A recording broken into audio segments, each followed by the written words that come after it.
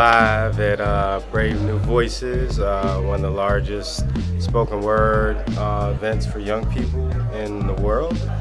We've got our bloggers out there doing, social media.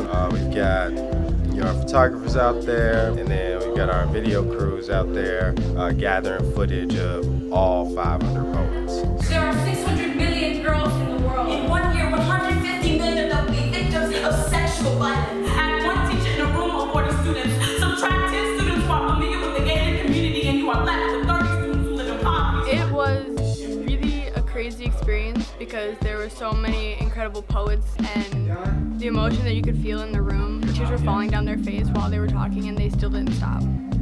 It was difficult because I kept getting choked up, so I was having a hard time focusing my lens when all you want to do was stop and listen to what they were saying. I love the connection and the vibe around people, seeing what they go through, and actually being able to capture those moments and hold them as memories. This was in the penthouse, really good shot of the sky and how people are free to express themselves. Use the tripod. Get still. There's some of it where it's turning on and then it's moving around and then it finally gets there. Get there. Turn it on. Roll. What we want kids to really get out of this is an in-depth real-world experience, right? But also being able to work collaboratively across networks to produce a product, and really multiple products and artifacts. Putting young people in the driver's seat to really,